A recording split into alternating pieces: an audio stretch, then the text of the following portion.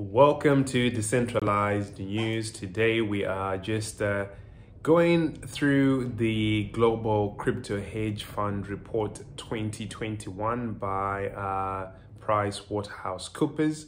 So this is pretty much a report that provides an overview of the digital or global crypto hedge fund landscape and offers insights into both quantitative elements such as liquidity terms, trading of cryptocurrencies and performance, and qualitative aspects as well, such as best in practice with respect to custody and governance. And so by sharing these insights with the broader crypto industry, what they're hoping to achieve here is to encourage adoption and adoption of sound practices by market participants as this whole global cryptocurrency digital asset ecosystem continues to expand. So we're just going to look at some of the specifics here of what's covered within this report.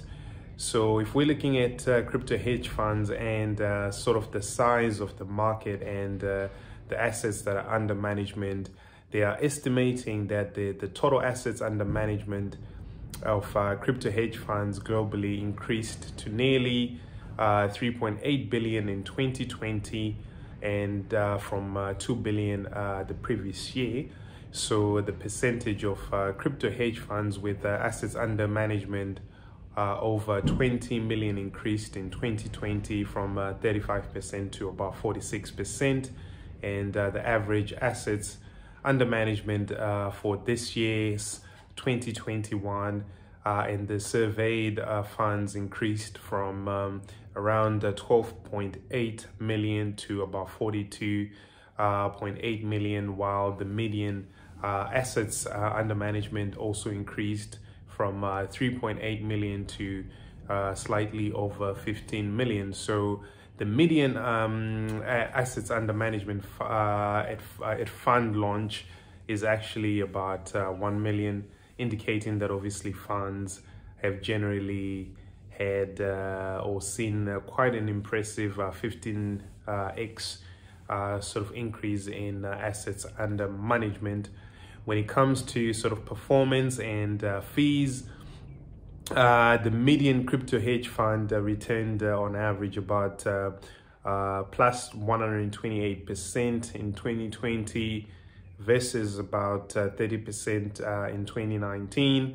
And the median best performance strategy in 2020 was actually discretionarily long, about 294%, followed by discretionary long short of about plus 129%, the multi-strategy at about 114%, and quant funds averaging about 72%. So the median management and performance fees remained pretty much unchanged at about 2% and 20% respectively, and the average management fees were also stable at about 2.3%, but average performance fees increased from about 21.1% to about 22.5%, with 49% of crypto hedge funds having either a hard or soft lock, and about 31% have either an investor level or fund level gate.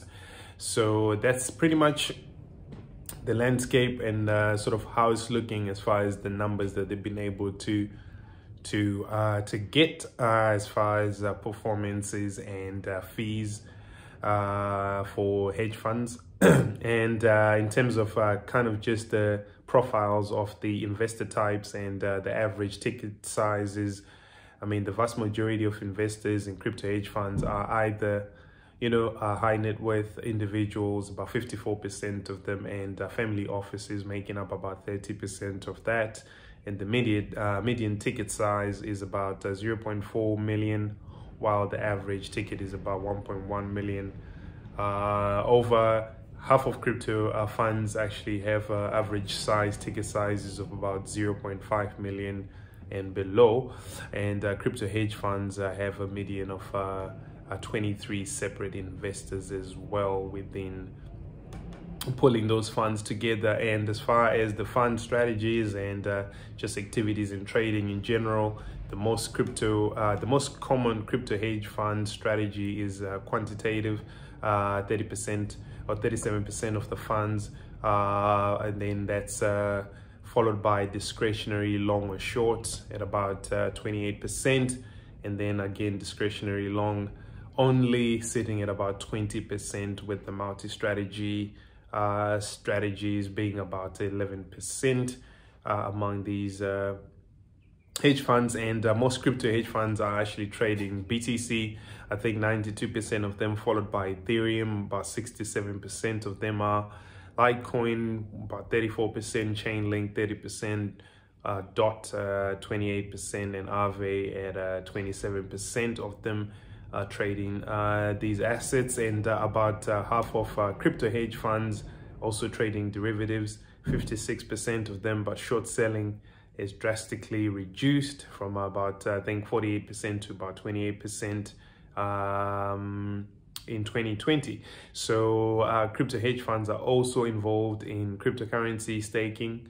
42% of them are, 33% of them are involved in lending, and 24% of them are exploring borrowing as well.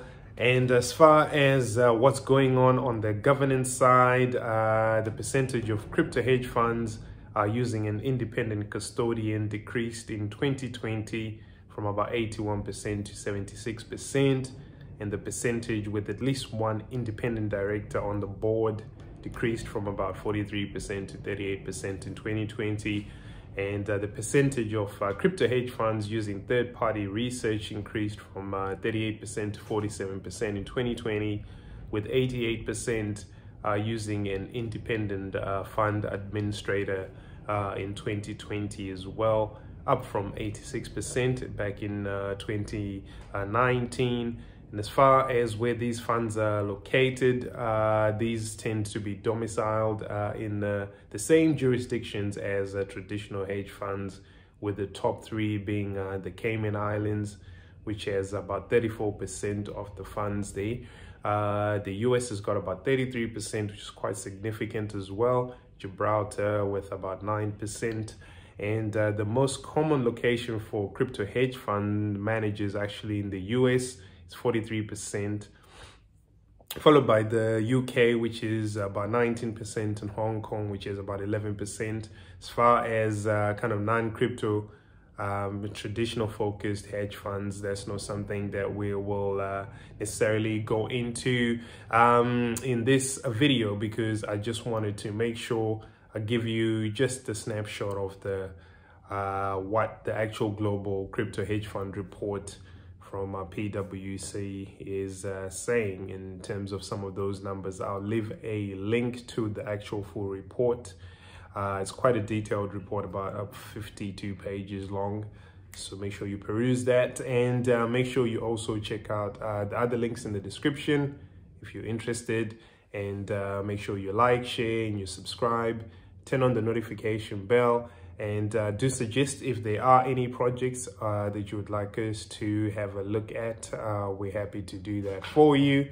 But again, also make sure you check out Tokenized Trillions. A lot of people asking me how you can, kind of real world assets are being tokenized on the blockchain, and kind of what that process is and what the outlook looks like. Tokenized Trillions pretty much looks into all the major asset categories, such as real estate and equities, in quite depth. And also Blockchain Applied just looks at cross industry, healthcare, supply chains, insurance, transport, pretty much financial markets, all of that sort of stuff as well, in terms of diving more deeply into the actual use cases and giving real life examples of how particular companies are leveraging blockchains or DLTs to actually find solutions. And if you're someone who's just into online business in general, welcome to check out navigate-digital.com. It is obviously a platform where you've got curated tools that will pretty much help you navigate your way into the online space, whatever you need, whether it's to get like cloud resources, developers, coding tools, domains hosting, productivity tools, anything that you need, pretty much it's all there for you. And I think there's over 100 and something courses all dealing with online business. And make sure you check those out.